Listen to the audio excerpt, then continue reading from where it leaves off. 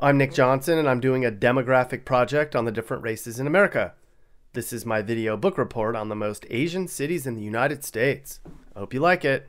The Asian American population's grown a lot lately. Right now, 2/3 of all Asians and 80% of Asian adults are first-generation immigrants, which means the growth rate for the Asian population is increasing fast, which comes with some major political and economic consequences. Now, we should lay the groundwork on exactly what we mean when we refer to Asian Americans. It's a demographic umbrella term for more than 21 million people here in the USA, people originating from 45 Asian origin groups, speaking over 100 languages. You can see on this map the area of the world I'll be referring to when I talk about from which countries Asian Americans are from. And before we go any further, I must say I've done similar book reports on the white, black, and Hispanic populations as well, so I'm not picking on anybody. Almost all the data I'll present is factual. There are very few personal opinions to be presented. So we have a lot to get to and a lot of ground to cover. Let's begin our analysis of the most Asian cities in the United States.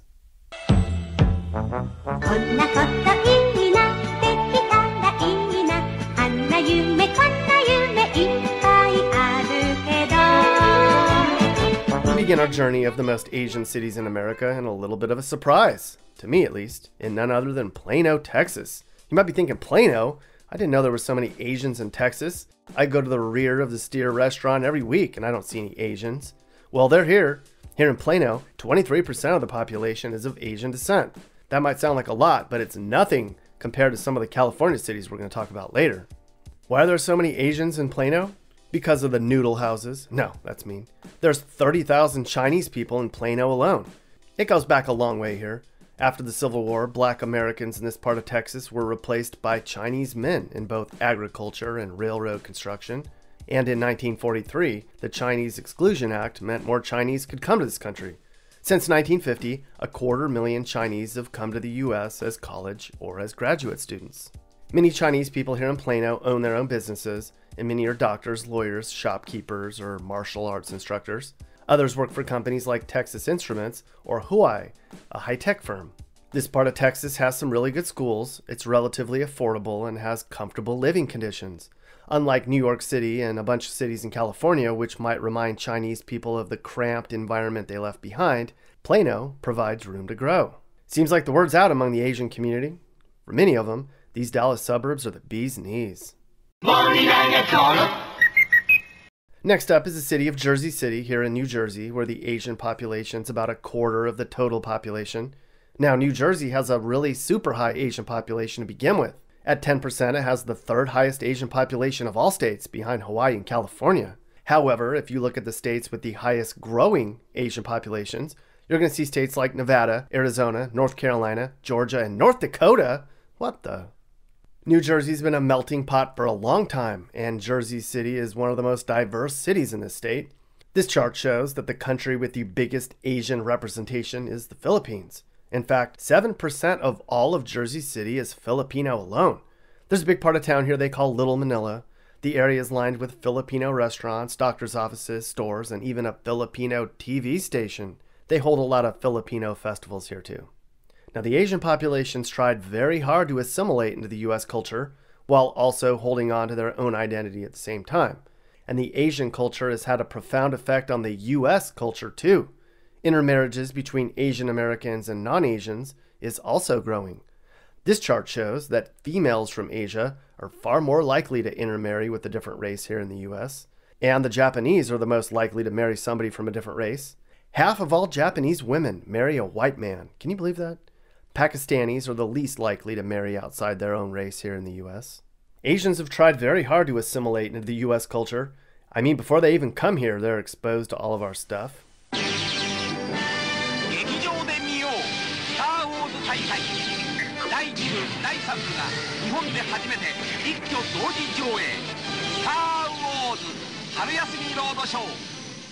Of course, San Francisco is going to be on this list. More than 1 in 3 residents in this city of 875,000 people is Asian. And of that 34%, 23% are Chinese. If you've ever been to Chinatown in San Francisco, that would make sense. This article says the booming tech scene has helped propel the Asian growth here because a lot of high-skilled engineers are of Asian descent. And the large Asian population here in San Francisco has had a huge impact on the food culture here too. Though the article notes the sky-high cost of rent makes it really hard to open a food business here in San Francisco. Now, politics-wise, of course, San Francisco's very liberal-leaning. However, that begs the question, how do Asians vote and why? Well, going back to the late 90s, Asian Americans were a reliable Republican voting bloc. However, that's flipped of late, and in a big way. Today, Asian Americans are twice as likely to vote blue than red. I mean, you would think Asians would vote conservative, since they're entrepreneurial, industrious, family-oriented, and self-reliant, and those are conservative values. But today's survey data shows the majority of Asian ethnic groups favor bigger government in the form of increased spending on public programs, higher taxes on the rich, universal health care, stricter gun control, and environmental protections. Overall, Asian Americans say their top issues are the economy, healthcare, and education. The only problem is they historically vote at much lower rates than other groups, but not because of apathy, because they aren't being targeted as much. They have strong political views, but feel alienated. So there's a big opportunity for either party to make inroads with our Asian friends and neighbors.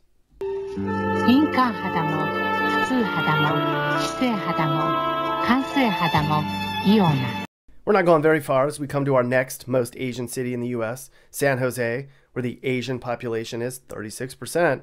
That's not a surprise when you consider that Asians now outnumber whites in the Silicon Valley, and San Jose is the cultural, financial, and political center of the Silicon Valley. A majority of the Asian population here in San Jose is Indian, Chinese, Vietnamese, and Filipino. At some point very soon, the Asian population is going to pass the Hispanic population as the most populous race here in San Jose. Now this brings up a whole nother point. There's been a lot of talk about how the Hispanic population is growing fast here in the U.S., but recent data reports and analysis from very reputable websites say America's future is Asian, not Hispanic. In the last decade alone, the U.S. has accepted more refugees from Asia than from Europe, Latin America, and Africa put together. And look at this. You probably haven't seen this before. By 2055, it isn't going to be a majority Hispanic population. It's going to be a majority Asian population. And scholarly articles have shown that the future of American growth isn't by repopulating, it's through immigration, people. Here's a look at just how fast the Asian population is flooding into the U.S. This chart shows that 80% of all Asian adults in the U.S. right now are foreign-born. That means the growth is all very recent. And here's another stat. 2/3 of Asian Americans were born in another country, compared to 37% of Latinos. And finally, it's worth noting, Asian immigrants comprise a significant portion of the undocumented population. An estimated 1.5 million of the 11.5 million undocumented immigrants living in the U.S. were from Asian countries. That's 10%, with India accounting for the fastest growing group of undocumented Asian immigrants. 70% of H-1B visas approved last year were for Indian immigrants, making India the second largest Asian country to send workers to the U.S. after China. We're going to stay on the West Coast. I don't think we're going to be leaving the West Coast for the rest of this video, actually. Here we are in Bellevue, Washington, where the Asian population is 37%. Of course, Bellevue is just across the bridge from Seattle, so you could say the Seattle metro area has a large Asian population. Why do Asians think Bellevue is so great? Well, it's home to a large number of technology companies, including Microsoft, and as this chart shows, nearly 1 in 3 software engineers are Asian. And technology companies here have been actively recruiting tech experts in Asia to, well, get them over here and quote unquote acquire upper level management positions that were once held by white Americans. Additionally, Bellevue is considered a wealthy community with a low crime rate, and it has awesome schools. Asian families love good schools. Now there's a stereotype that the Asian American population's skinny. Is that true? Well, clearly, when you look at this chart, which shows that less than 13% of Asians are obese, which is far below the obesity rate of all the other races. And I don't know how they lay off the bad stuff. I mean, back home, they had the same junk food pushed on them that we had for their entire lives.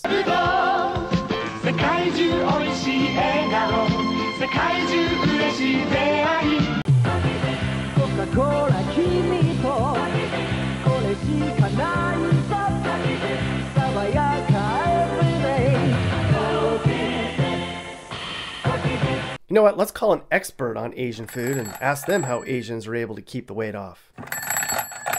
Hello, Eric, can we help you? Hi, can I get 2 egg rolls? 2 egg roll and what else? Nothing, that's it, thanks. Back to California we go. Here we are in the city of Garden Grove, a community in Orange County right next door to Anaheim. Here, the population is 41% Asian and growing fast. The Vietnamese population is massive here. 28% of the whole city of Garden Grove is Vietnamese alone. Garden Grove has a district called Little Saigon, where there's a ton of Vietnamese-themed restaurants and strip malls. Back in the 70s, this part of Orange County was mostly white, but then the area began to kind of go downhill, and the Vietnamese population moved in and sort of fixed the place up.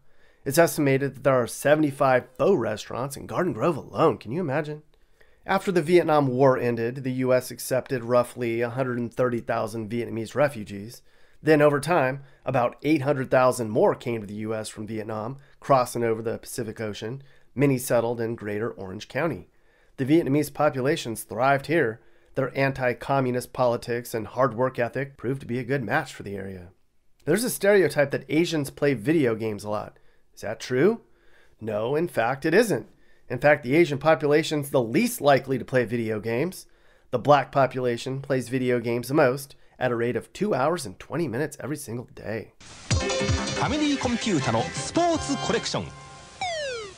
スタジアムの熱狂そのままにベースボール。Right next door is Irvine, where the Asian population's 43%. 12% of Irvine's population is Chinese, 8% is Korean, and 6% is Indian. High-income Chinese investment bankers, entrepreneurs, and factory owners also make up a large number of recent immigrants here, drawn to the friendly climate, the super safe neighborhoods, and the excellent schools. Now, another stereotype of Asian families is that they're somewhat wealthier than other races. Is that true? Yes, it is, at least when you measure poverty rates. Only 7.3% of Asian households live in poverty, which is the same rate as white households. But then we have economic downturns like we saw during the pandemic, and the low-skilled Asian workers were hit really hard, like small business owners and restaurant owners and those in the service industry. Here, you can see that half of Asians are employed in management or professional positions. Research has also shown that Asian immigrants are more likely to work in high-skilled occupations than any other group. Hispanics are the most likely to work in low-skilled occupations. Nearly half of Asian Americans hold a degree, compared to just 30% for our native-born white population. Asian immigrants hold the fastest-growing buying power of any other racial ethnic group in the country today. They've sure come a long way. The earliest Asian immigrants primarily held low-skilled positions in construction and the garment industries. Look at them go now.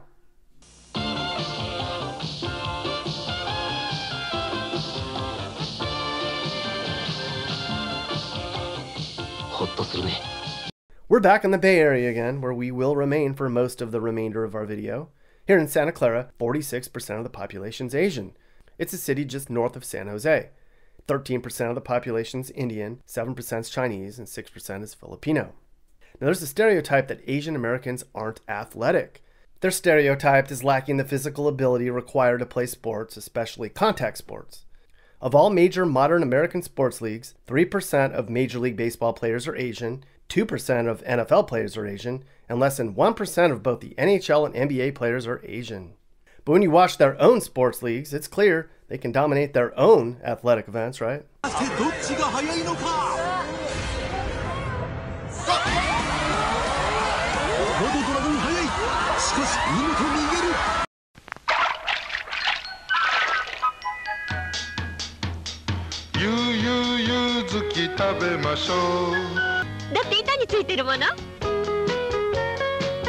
Honolulu, of course, is going to have a large percentage of Asian Americans. 52% of Hawaii's capital is of Asian descent. 20% of those are Japanese, 13% are Filipino, 10% are Chinese, and 4% are Korean. Most of the early Asian immigrants to the U.S. came to Hawaii first, and they worked as laborers on the pineapple, coconut, and sugarcane plantations. Many went home, many stayed. At one point in 1920, the Japanese population here was 43% of the whole population. And then, ironically, the Japanese effed this place up during World War II, a mistake they paid dearly for. Don't mess with us, we'll show you. Did you know Asians are good drivers? Are they, Mappy? Because there's a stereotype that they're not good drivers. But I can see on your chart here that the Native Americans are the most likely to be in a deadly car wreck. Looks like the Asian population is least likely to be in a car wreck. Well done, Mappy. Hey, what about the math and science stereotype, Mappy? Are Asians most likely to be good at math and science? Asian American children are the only race to score far above proficient in math and science testing.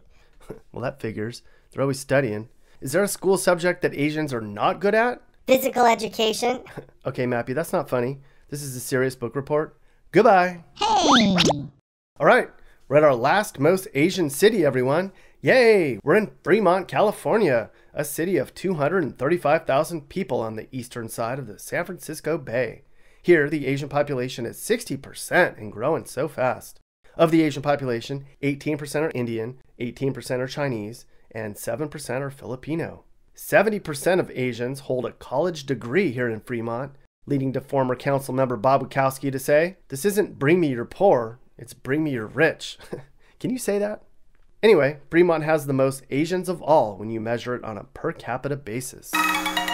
Well, as we've learned, Asian Americans are the highest income, best educated, and fastest growing racial group in the United States. They're the most satisfied than the general public with their own lives, with their finances, and the direction of the country, and they place more value than other Americans do on marriage, parenthood, hard work, and career success.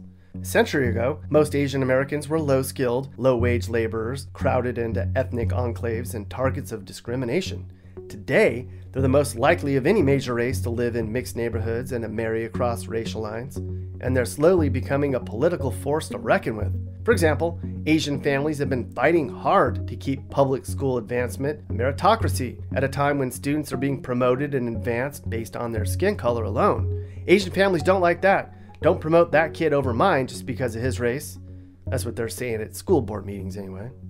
But down the road, as the Asian population grows and extends its culture even deeper in the American mainstream, it'll be interesting to see what happens. It's coming though. In fact, you could say it's already here. I'm turning Japanese, I think I'm turning Japanese, I really think so. Da da da da da da.